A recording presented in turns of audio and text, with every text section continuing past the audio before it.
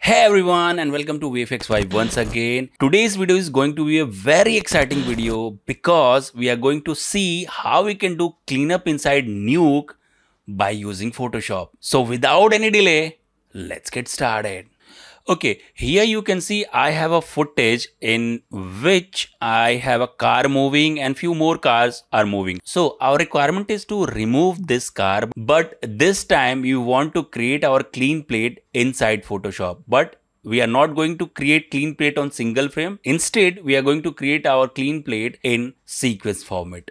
So how we can do that? Let's jump to Photoshop. Here we have Photoshop open and I'm going in file, and what you need to do that just you need to go on open, and here I have in my Scanplate folder, just select first frame and you need to take care about image sequence. You need to check image sequence and hit open. Also you need to take care about frame rate should be as our Scanplate, right? So in my case, my frame rate is 60 frames per second. In your case, it might be 24, 25, 30, depending upon what kind of video you're using. Just I'm going to hit OK. And here I have my footage, but I don't have any control to play that thing. So how we can do that? Just go to window and here we have timeline. So as I'm going to click on timeline, I have my timeline, and here you can see easily when I'm going to hit space bar, it's going to play, right? Also here you can see I have my video group,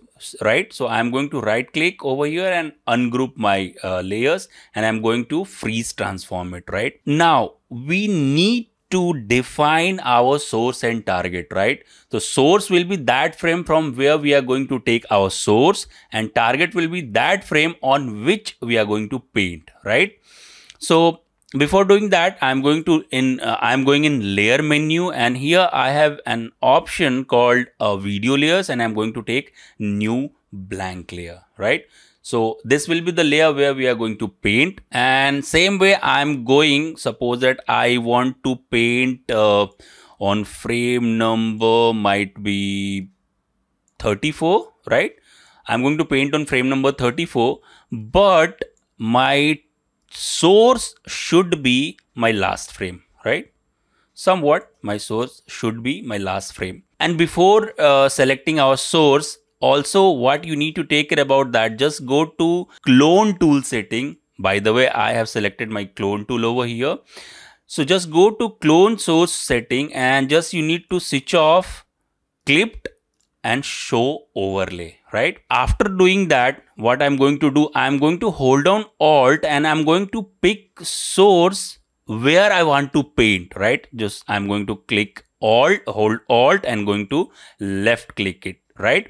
And after that, I'm going on which frame where I want to paint, and that will be my frame number might be 34, right? So that will be my frame number 34 where I want to paint. Now the trick is hold on Shift and Alt and you can see you have your source.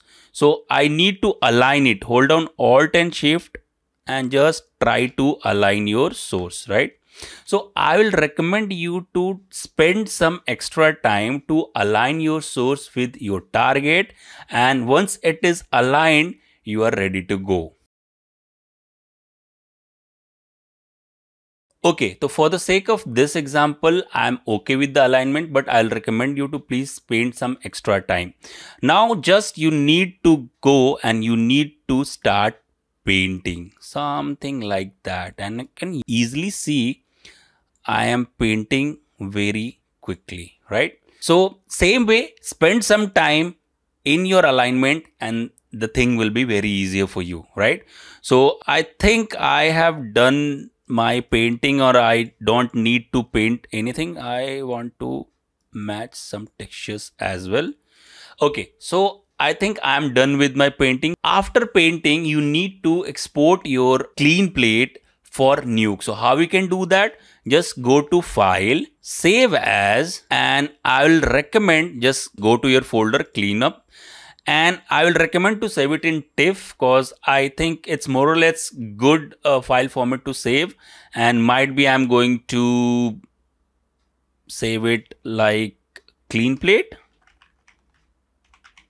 something like that, and just hit save. Option will pop up, but we don't need to change anything. Just hit OK, minimize it, and just jump to Nuke. So I'm going to import my file, Cleanplate. Just see, I have my this thing and this thing. Keep it in mind that we painted on frame number 34, right? Here in Nuke, my frame is starting on frame number 369. So what I need to do that, I need to add my frames so that I can align my source and target inside Nuke as well. So might be 369 and 34 would be 403. So I'm guessing my frame is 403, which is 34 inside Nuke. So don't get confused. So now what I can do now, I can take a roto node, right? And I'm going to make my shape because I want to clean this thing, right? So just I'm going to take my shape, and here I'm going to take merge node and just connect my merge with my roto, and I'm going to put one over here, right? And just hit mask. So I have this shape, right? And again, I can take one more merge and it will be A over B. So what will happen? Just see, it's all gone. But when I'm going to play it, you can easily see it's not aligning because I have movement in my main frame, main scan plate, but we don't have movement in my patch. So how we can do that? Just to save some time, I did my 2D tracking. I'll recommend ki just if you want to go with 3D tracking, it's all okay. If you're okay with 2D tracking, go with it. If you're okay with planar tracking, just go with it.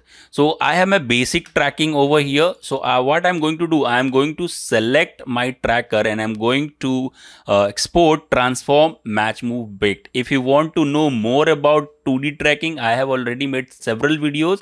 I will recommend you to go and just check. So I'm going to create it. Okay, so before creating, what you need to take care about that, just double click on tracker, just go to tracker transform tab, and you need to take care about your reference frame should be that frame on which you have painted, right? So in this case, I have painted on frame number 403. So you need to set to current frame, right? So your reference frame should be 403. So I'm going on frame number 403 and set to current frame, right? So this should be correct, right?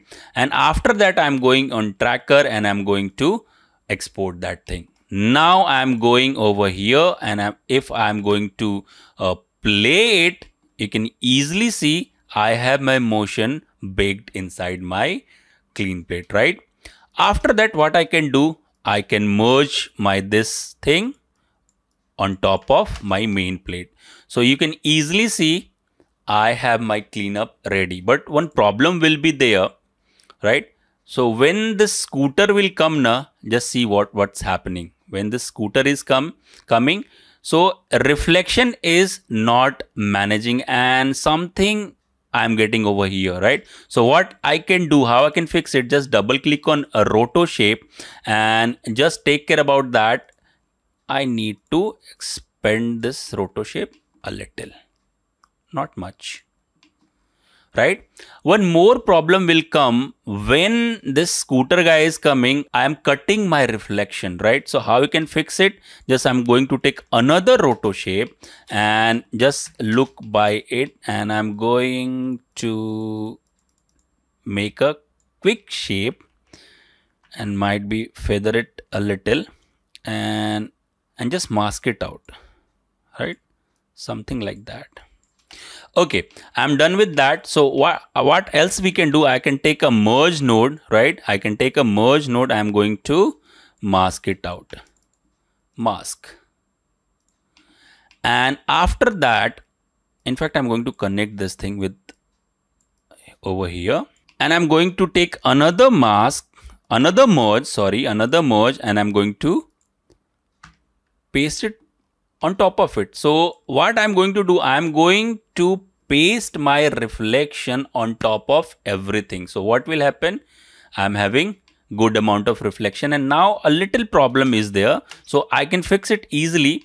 It's not a big deal. I need to just rotate it out a little, or might be I can take a blur node and I can just feather it little, so it's all gone, right? So this is the way how we can do that. But one more problem will be there. What will be that problem? Let's figure it out. If I am going to hit B on keyboard just to see my grain, and here you can easily see I have my grain over here, I have my grain over here, but I don't have grain moving on this area. So how we can fix it? Just see. I'm going to take a node called F regrain, right? F regrain, and I'm going to connect my grain with my original footage and source with my this footage, right? And probably I can choose source at this area. So easily I can see I have my grain moving on top of that. Means I am taking source of grain from main scan plate and I am putting back it to my clean plate, right? So that's the simple thing. Okay, so now let me arrange my files little something like that. And if I'm going to connect my F regrain from this place and connect this with this place. But always remember, if you are regraining it, you need to add one more node called unpremult before regrain and premult after regrain, just to avoid any kind of artifacts, right? And if I'm going to play my final view, just you can see I have my grain matched. So I hope this is clear to everyone. Little technical, but I hope it's easy to understand, right? So I'm hoping that today's tips and tricks video is helpful to you. And if you feel that today's video is helpful to you, please don't forget to like, share, and if you're new to this channel, please don't forget to subscribe. With this said, this is VFX5 signing off. Have a good day.